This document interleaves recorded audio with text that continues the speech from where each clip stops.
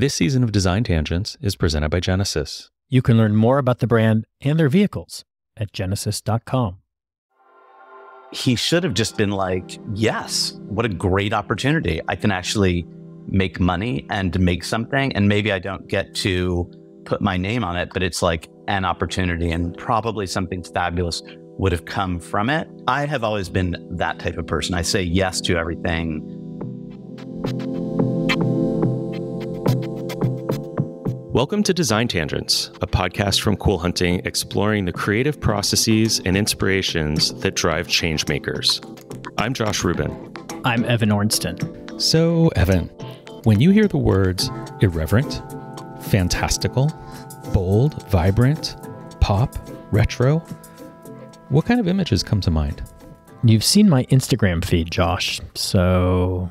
And when you think of a designer who embodies that aesthetic, who comes to mind?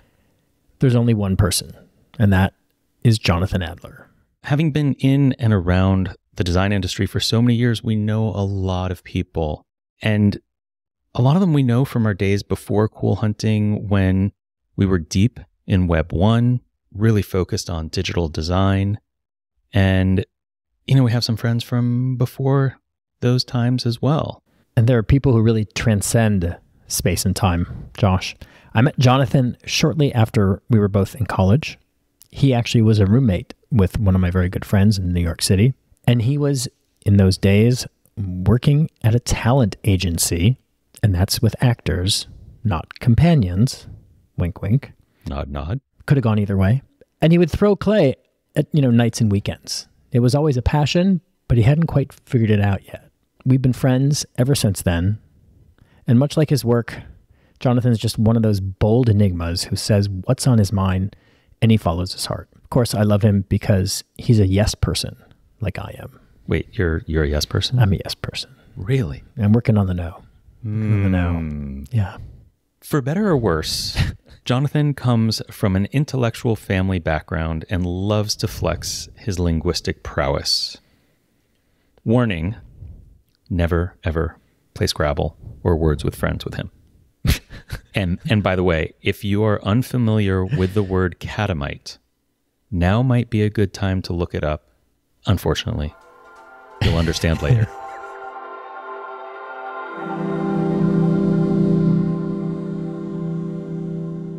How are you splitting your time these days?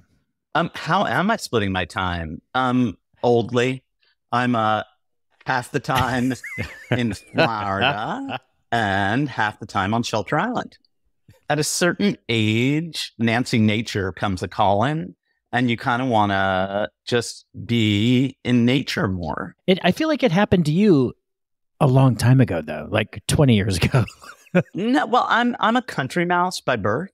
I grew up in like teensy-weensy farm town. Like if you had seen my life from above, you would have. I sort of was living like the Carrie Bradshaw dream, glamorous apartment, design office in Soho, the whole thing. But the reality was kind of anything but. It's like, I walk out the door and there's like, marijuana smoke wafting from the construction site, terrifyingly, and jackhammering and influencers being photographed by their husbands That's more terrifying than the marijuana smoke. Yeah, in front of Buvette while apocalyptic drug addicts are like wandering next to them, but you would never see it in the influencer snap. So, that was kind of what was happening in New York City. And it's a delight to visit. I don't, my dissatisfaction with the city was a lot when I was living there. And now I love to go back, which I do all the time because my office, pottery studio, the whole shebang is there. So I'm there all the time. Do you have pottery studios or at least places where you are able to do that outside of the city? No, I used to have a studio at my place on Shelter Island, and it sort of felt like a busman's holiday because I think if people think about my ceramic practice, which of course they should, they imagine that, it's something that I love. And of course I do, but the truth is that I've spent my pretty years from 27 till about 36 as a full-time production potter, like covered in clay, 12 hours a day, 7 days a week. And I kind of got burnt out. I definitely reached the old Malcolm Gladwell 10,000 hours moment where if I can see it, then I can be it, as R. Kelly would say. Like, if I can see a pot, I can make that pot. But I don't see it as sort of like a restful or relaxing practice. I see it as sort of a means to an end. So at this point, like so much of my work does start in my pottery studio, but I see pottery as sort of a means to an end rather than a meditative pursuit. Let's just step back for 1 second. Given that, how would you describe what you do? Like, if you met someone today and you're like, "Hi, I'm Jonathan, and I..." Well, it's a good question. I struggle. There's like kind of two poles, both of which are disingenuous. I can either be faux humble and say, "I'm a potter," or I can be faux grandiose and say, "I preside over an eponymous design empire." The truth is really neither. I would say that I have a craft-based design practice that is always informed by my commitment to craft, aka my understanding of how things are made and my appreciation of materials. I have been able to kind of take that craft-based practice, which started in clay, and move it into like a squillion different materials and voices even and categories. Craft-based design practice, lots of different materials, lots of different voices. And I think most importantly, I think the word that's missing is insular. I think I have a very insular craft-based design practice. Even though I have lots of projects and, a certain profile in the design world, the reality is that I try to stay very inwardly focused, not be too distracted. I have a team of design people who've worked with me for like 10 or 15 years in the design studio, all of whom are kind of like creative outsiders, like I kind of think of myself. So, craft-based design practice, but we keep it carny as well by being insular oddballs. Keep it carny. That's what I was waiting for, because you like you said voices multiple times, and I think personality. Like, there's so much personality in your work, in your aesthetic, and there it is, carny. You keep it carny. It's really true, because I think what that reflects to some degree is that I began this enterprise as very much an outsider, even though I kind of had an elite pedigree, having gone to like growing up solidly upper middle class and going to an elite university, bougie schools, bougie, but I had zero connection to the design world. I had never worked in it. So when I started potting, I came very much as an outsider. Of course, at this point, I've worked my way into being very much an insider, but I think at heart, I am still a carny outsider. And I think that's actually been really important for my design world, because I'm going to use an annoying, controversial, misapplied word and just say my voice remains authentic. We have known each other. I'm kind of afraid to say it because it will make us seem really, really, really old, bro. But we met. we met around. Numbers don't matter. You've known each other a long time. Numbers don't matter. Okay. So let's just say we've known each other a really long time. But I've never, I've always. There's so many things I've admired about you, and one of them, truly, like the person I met 30 some years ago, because I can't quite add and subtract those numbers. It's the same, right? You are the same. You truly are your authentic self. Your platform has grown, but you aren't really that different as a human than you were. And we've been friends for 30 years. You really have stayed true to who you are, just with a bigger voice. the idea of like personality and sort of the constancy of personality, I think, is really hard to parse, especially when you're talking about your own. It's a kind of slippery idea of like the idea of who am I? But yeah, I think if I try to reflect on moi's self, I have the exact same concerns. I think sort of the DNA of my voice, aesthetically, personality, everythingly, has remained really the same. And, for better or for worse. Some people are like, I am going to do this. And then from the earliest age, they apply themselves to that. I don't remember you ever saying, I'm going to build an empire. Yet you did, and you have, and you are still. Well, that's very sweet. I don't feel like I am, but that's sweet. I absolutely never thought about that. That was never a goal. I'm going to seem faux humble now, but my goal when I started was just to have a platform from which to express myself and to not have to listen to any other people. I'm extraordinarily selfish and I don't play well with others. And that was revealed to me when I tried to make it like as a normal human being with a job early on. Which is when we met. Yes, right? When we met, I was like attempting to be. You were miserable. I can't say the word that I would use with you privately, but I won't say here. Yes. But you were a miserable blank. Sometimes. Honey P. Yeah. Yeah. And my attempt to be a normie was like failed and aborted attempt to be a normie. And when I tried to work in the movie business, which I did, I saw a world in which creativity was done by committee. And I realized that I was a little too selfish and a little too outside, like too much of an outsider to work well with others. And when I decided, I didn't really decide to become a potter. When I started being a potter and just making pots, it was so great because I could just make what I want. The stakes could not have been lower.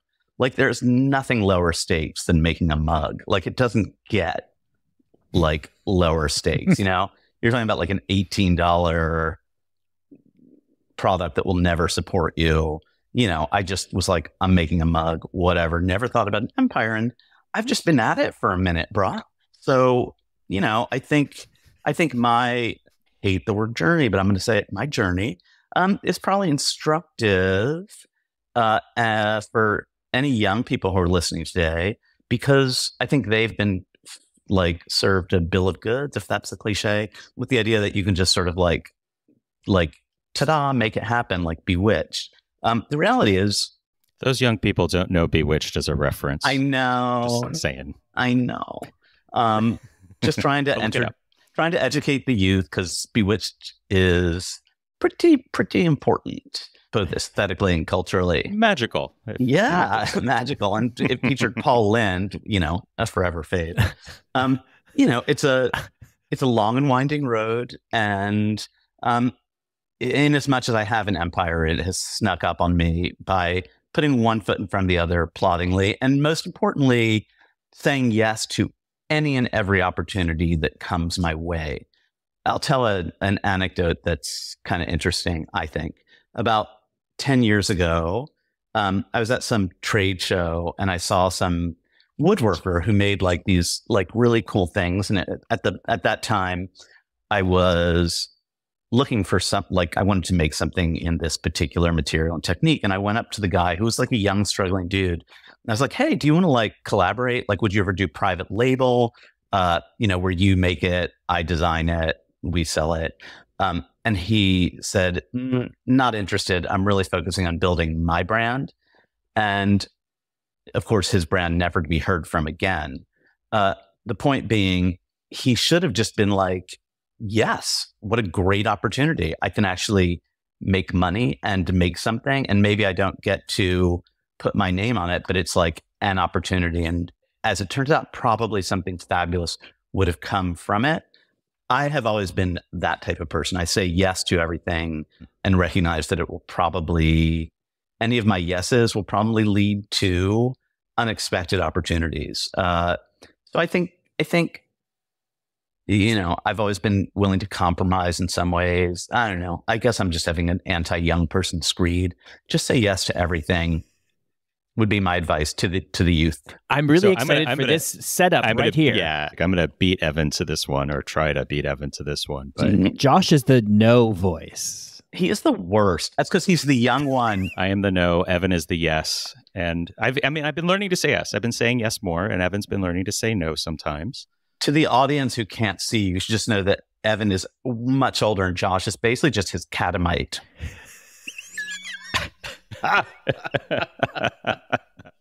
This may be the first time I've seen Rob, our producer, almost fall off his chair. And for those young people who don't know what a catamite is, it's very unsavory, but Evan and Josh are unsavory. And here we are, Josh. Yeah. Yep. Yeah. I think this is a great time to throw to a break. We'll be right back.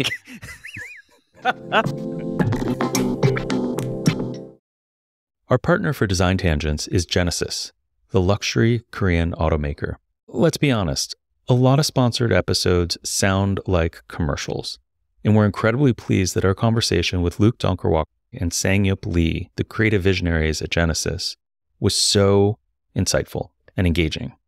We learned a lot about their approach to design innovation and what defines one of the core principles, which is being distinctly Korean. They've done so much so quickly to build the brand and design an entire lineup of gorgeous cars. We've seen their work, we know their hand, and we're really impressed and happy to have learned more about the brand and their vision for it. Listen to our episode with them in our Season 1 lineup, and if you want to learn more about the brand and their cars, visit genesis.com. The power of yes, I think, is really interesting. Cool Hunting was celebrating its 20th anniversary. We spent all this time during the pandemic talking about how we're going to celebrate 20 years and we're going to have this great installation and we're going to talk about the past. And eventually I was like, no one gives a shit about the past. Like if we do anything, we have to acknowledge the past. It informs us. It's part of who we are. It's helped shape us. But it's really about how do we take what we've learned and move it forward and think about the future, right? So acknowledging the past is important. Celebrating it, to me, not important. And you certainly haven't done that. But I do remember, I don't want to name them for you, but from my point of view, I think there are a couple kind of key moments that kind of opened up a new door or a new gate for you. And the first one is you were, as you said, toiling away. You were working a day job. You were throwing pots at nights and weekends. You finally had this opportunity to sell some mugs that were more than $18, if I remember correctly, to Barney's when Barney's was in its heyday. And that was a really big, cataclysmic shift in your life, right? That was one opportunity that started to open other doors over time. Totally. And I'm wondering if there are others that you would remember as being as big of a moment as that for you. First of all, about the past, I think Hilary Duff said it best. The past is so yesterday. It really is, and nobody gives a fuck. Like, I try to be super future looking. I am happy to talk about my past because it does give people some context, but I'm going to say it. I'm going to talk about it super quickly. Yes, selling a pot to Barney's was epically mega, and in a way that I think is interesting because at that time, there were real gatekeepers to commerce. There was no interweb. You couldn't just sort of like put something up and sell it. So once I broke through that gate, I had a platform and people could engage with my work. Sort of like the way back in the day, there used to be like 3 networks and All in the Family would get, half of America would be watching. And now there are a billion networks and, a successful show has like 12 people watching. I would say that same kind of paradigm applied to my gatekeeper experience. Yes, getting into Barney's was a huge moment because it kind of put me on the map. Other moments definitely include then meeting and marrying Barney's creative director, Simon Doonan. We've built an incredible life together. Opening my first store was another huge moment. Probably this is going to get super Oprah-y, but another huge moment was surrendering to the idea that I didn't have to make everything myself and that I could find other people to make stuff and sort of not having to be a total control freak and kind of discovering that I'm really good at delegating. But most importantly, it's just been a very, very long career. I'm super lucky to have been in business for 30 years. You know, over a lot of stuff happens over 30 years that has gotten me to this place. And by the way, a lot of those things, you know, looking like in discussing the past, it's gonna seem like all unicorns and rainbows, but my God, have I been through some stuff. Like, I'm a haggard professional who has really had to deal with like a lot. It has not been easy. It's a very challenging road. And if I could do it all over again, I'm thrilled with where I am, but it's been a lot of like work. Like, it's like the pottery studio I started at was called Mud, Sweat, and Tears. And I would say that captures the last 30 years of my life, mud, sweat, and tears. I have three things. One, I want to add one moment from the outside, at least, and that was the Parker Hotel in Palm Springs. Mm-hmm. That to me was a moment because people got to see not just objects that you have created, but an environment in a very public way, right? You've done some private things, but this was a very public outing of Jonathan full on. This is like Mr. Adler presents How to Live, and this glamorous resort in Palm Springs of an era that had been refreshed to show the world really what your perspective on living and resorting and Palm Springing could be, right? That to me was a big moment. That is so true, actually. I'm glad you mentioned that one because it really was a big moment. It's almost 20 years ago. My God. I hadn't really done much interior design. I do say yes to everything. So when I had done interior design, because a friend of mine was like, will you do my house? And I was like, yes. And I was lucky enough to be called by the owner, who's become a true friend, collaborator. I've done a couple of houses for him since. And that's not to say he wasn't absolutely impossible when we were giving birth to that project. But I collaborated with him. He was incredible. And I'm super proud of that environment. And it's, I think that it is in some ways a true reflection of moi, again, authenticity. I think that if you stayed there, you would never get corporate vibrations. Like, it couldn't be less corporate. It is super personal, eccentric. And in as much as it has resonated with people, I think it's because it's not, I hope it's chic, but I hope it's also much more than chic. I hope it's like chic, but intensely communicative, multi-layered. It has a vibe. Yeah, it has a vibe, but it's also like, it's layered. It was lovingly done. It's really fucking weird. Like, that Mr. Parker's restaurant is like a total freak show. And it's really weird. And I'm thrilled to have authored that. There's two other things. And one I really hadn't thought about, but you did start working when there wasn't this world, this ecosystem of social media and self-promotion and all that.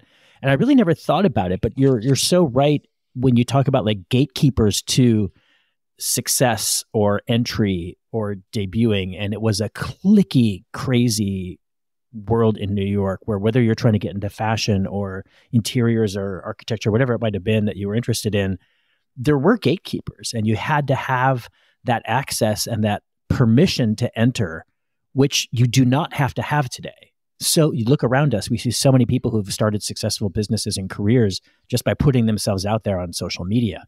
Like, that was not available to us at all. Not at all. And it's funny, a couple of things about that. One, it was a cliquey world and I was not a part of it. I didn't know anybody in the design or fashion world at all. And in a funny way, it's because my stupid elite education was one in which, after I graduated, it would have been inconceivable to go into design or fashion. I didn't know a single person who did that. It was sort of like, it wasn't done. I know that sounds strange, given the fact that it's the only thing that's done now, the eliter, the designer, but it just wasn't done. So I had no access to the clique and I just happened to luck out. But yeah, now you did have support though, right? Your parents were supportive of your eccentric desire to not go mainstream, so to speak, right? They didn't shun you because you wanted to discover a creative profession.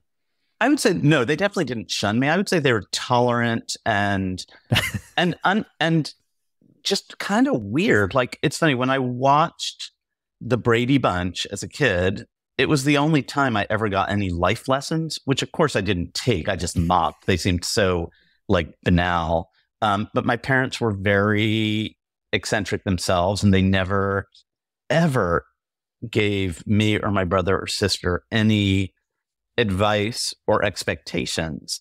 And my brother and sister and I all became kind of weird, creative outsiders and insiders as well. Like, my sister went to Yale and Yale Law School and is a law professor now who's just super intellectual and has a very interesting, idiosyncratic, and eccentric take on the law that I think would be probably the equivalent of my take on design. And similarly, my brother is kind of brilliant and went to Columbia and Oxford and is an economist and financial journalist who has a real eccentric outsider's take on global economics. And I think part of that comes from the fact that we just grew up in this freaky farm town. My parents were eccentric intellectuals, and they never placed any expectations upon us and kind of just let us be. They probably should have been more practically oriented. Actually, if I were to go to a shrink, I would probably be like, wait, WTF, why didn't they ever give me any ideas? But it all worked out. They were tolerant. Back to gatekeepers. Yeah, it's a very different time now. You can just go on social media. You have to create an image and a brand. By the way, let's talk about the word brand for 1 second, not to jump around, because I blame one Evan Ornstein for everything that's happened to our planet in a negative way. I was looking forward to this day, but now maybe not. Yeah. Okay, let's hear it. Catamite Josh and I have a lot of complaints about you, I'm sure, but here's my complaint about you. So back in the day, things were simpler. No one thought about the idea of a brand. I just made stuff. It was much more pleasant. It was a less conniving and contrived era. It was an era in which people were more free. I just was making stuff. I had no plans for an empire. I really wasn't annoying like young people are now with all their plans and their brands. And Evan, who was working at a internet company early on, you said to me, hey, do you want to come do our corporate gift, which was very nice. I was very flattered and appreciative because I was broke AF. And the idea of making a mug or whatever I was making for you by hand for your company corporate gift was really nice. And I went into your office and presented it to you. And this was before anybody said brand. And you just said you just kind of looked at it and were like, yep, on brand. And at the time I thought, what the fuck? On brand, how annoying and corporate and conniving and contrived it was. Little realizing that idea of you were the first person who ever said on brand, and I didn't realize that was what the world would become, where every single annoying person would start to think of him or herself as a brand rather than as a human being living their lives with highs and lows and ups and downs. Everyone has tried to sum themselves up, present themselves in their most positive light. And that's super annoying. And Evan Ornstein is 100% to blame. It's funny. I hadn't thought about that in a really long time.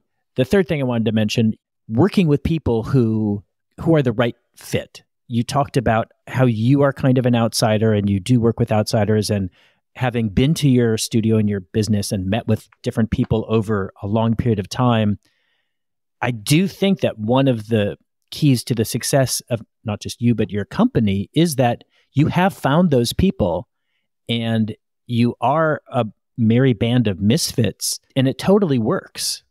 You have enabled and offer people who work with you a place to do their best work and truly be themselves and not conform to this kind of brand appropriateness, whatever it is, like you've found and enabled those people to be successful in doing great work. And I think that's a really big achievement that shouldn't be overlooked. That's incredibly sweet. I hope it's true. I truly jokingly say that our motto should be employing the unemployable since 1993. The truth is, and I'm so like, you know, I've worked with a lot of my colleagues for a very long time, and sort of like, as one does in a family or in a relationship, of course, we take the piss out of each other 24 hours a day, 7 days a week. However, the reality is that a lot of my creative collaborators have worked with me for a really long time, and they are wildly talented, incredibly smart, incredibly serious, might have started as outsiders, but have become really incredible professional people.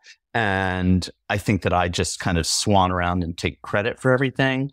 But I have colleagues and collaborators who, as I said, have been with me for a long time. We've developed our voice and collection together. And yeah, it's you know, it's a collaborative medium. I just take all the credit.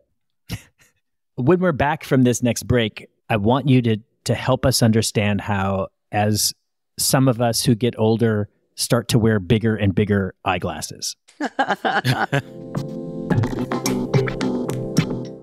Curious to learn more about the intersection of creativity and innovation?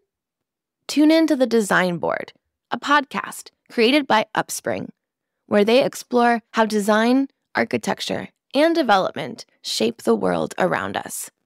Hosted by Tiffany Raffi, Upspring's CEO and co-founder, alongside Caroline Saba and Susan Fernandez. Each episode invites dynamic voices within the design community to chat about everything from tools and strategies to building your own business, to the trends shaping the way we experience spaces. You can tune in to The Design Board on the Surround Podcast Network on surroundpodcasts.com. Your glasses are huge. All glasses are huge on me because I have a freakishly undersized head. My head is like a fraction of the size of a normal person's head. But you have noticed it, right? You think of some amazing creative icons who either always wore or grew to wear really big eyewear. Forgetting about the size of my head, I think you've struck on a really important point, which is everyone should have a signature flourish, and eyewear is a great place to start. Like, iconic eyewear is everything. In fact, I actually even did a series of mugs from my Utopia collection called Icon, EYECON, which were a celebration of iconic eyewear. So I did Bootsy Collins, Lolita, Iris Apfel, Peggy Guggenheim. But yeah, it was all a celebration of iconic eyewear. You know, Anne Slater had her blue lenses. You can immediately conjure up David Hockney or Ian Pei or Iris Apfel when you think about their eyewear. So, like, pro tip, get a signature eyewear. I haven't found mine yet, but... And you haven't designed it yet. I haven't designed it yet. I think the key, though, is that the frames need to be chunky, the shape needs to be improbable, and your head needs to be overwhelmed by them. I think Josh is en route, but with age, you want an eyeglass that distracts from the ravages of time. You're welcome, guys. Let's talk about the future. Where are we? Where are we going? Where are you going? I mean, there's so many different ways to slice that on a geopolitical level. It's an incredibly challenging, disheartening, and troubling moment. And I don't want to, I don't want to even think about that much, because design for me is really meant to be a refuge from the fray. So, that's like, I'm talking about design, my mind is on the world, but in the spirit of design and my business and moi and you guys being a refuge from the fray, I think design is at an incredible moment, because it's an anything goes world, not only were we talking about the gatekeepers being gone from a business standpoint, but the gatekeepers are gone from an every which way standpoint. It is a freak show of a world we live in. Like, I'm sure you have a super techie audience. The things that are happening in the design world with AI are like blowing my mind. I can't even get over it. I follow some accounts on Instagram that are just like, wait, what? So it's, it's anything goes. It's actually, for me, it's ironic because my beginnings as a designer, potter, were so analog.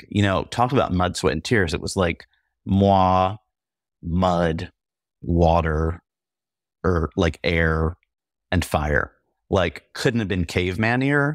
And now it's virtual, it's divorced from material.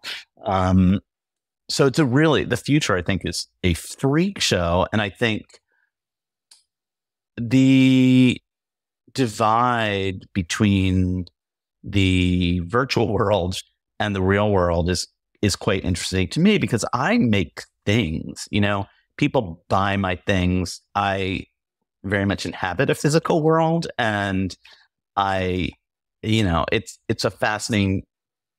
just a fascinating divide, seeing the virtual versus the material. So I think that's, I guess the sort of merging thereof will be quite interesting to me. I think the ways in which, AI might enhance or play into my world is something I'm too dumb to understand, but I would like to, some of my colleagues are kind of starting to explore it a little bit. And I think there's, for me, it'll be quite interesting to try to explore how new technologies can inform my analog mind.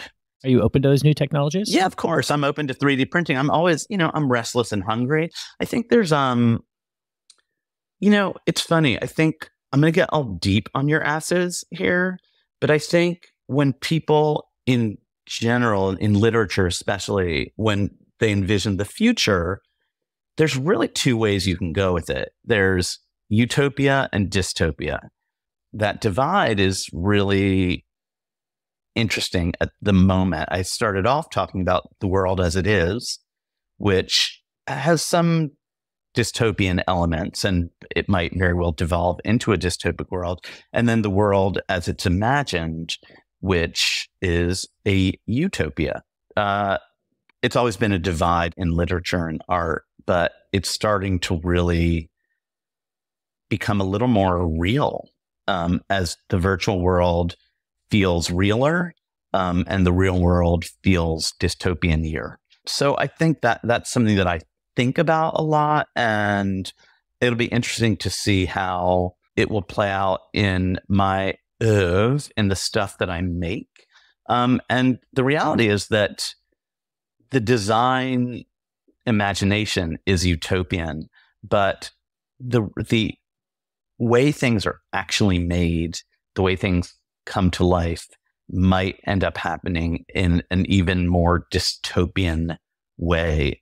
Things might be manufactured and produced in less free worlds and societies, while the imagination is becoming unbridled and utopian. The reality of realizing those imagined things might happen in a much more dystopian world. So, as somebody who makes things for a living and understands how things are really made, it's a fascinating dichotomy to me.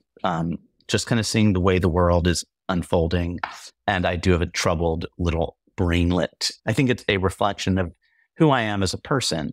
I'm very optimistic in some ways and have a very bleak, Kafkaesque outlook as well. So that's who I am, guys. How about you? I'm moved by utopian design and dystopian build. It kind of makes a lot of sense. And kind of true. I had a question that I've been wanting to ask, since we started talking about future stuff, and it feels really off, but I'm going to ask it anyway, which is just around materials. You work with ceramics. you also work with a lot of other materials. The nature of your work or the aesthetic of your work is of its own time and place. Are there new materials that you're excited about, that you're paying attention to? Do you look at the world of emerging materials, and does that play into your work at all? Is it relevant? Do you care? Definitely. A lot of fashion designers, when designing their collections, the collections really start at the fabric fairs, where they see what fabrics are available to them, what innovations have happened, and that kind of informs their collections. For me, I'm constantly trying to truffle out new resources, new fabrications, new techniques. That's kind of been my quest. And often I will find someone will sort of present like a factory or workshop that does X, and I'll think like, oh, well, that's really cool technique. What if I did Y with it? So like I make a lot of these big, giant acrylic sculptures. And that's because I found like these people who just made these like acrylic bath accessories. And I kind of looked at what they did and I was like, oh, if they do that, they can probably do this.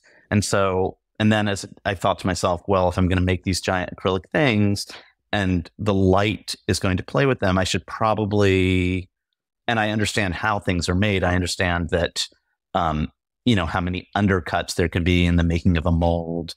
And I kind of thought, oh, with this acrylic stuff, I should make the forms kind of blobby, because that will really, the way the light plays with them will be very interesting. So that's just kind of an example of how materiality and technique informs what I do. But I very much live in the real world, in the material world. So it's, the truffling up of that workshop doesn't happen at some, in some, Johnny Ives, office of like people with, intellectual glasses sitting around. It's sort of like, it's really real. It's like I have an agent in Asia. They present me with some workshop. It's all just very like real, gritty. I go there. When you go to places that make stuff, talk about non-Johnny Ives sleek. It's like the world of making stuff is like super real. It's a fucking mess. It's like, it's more like a scene out of Metropolis.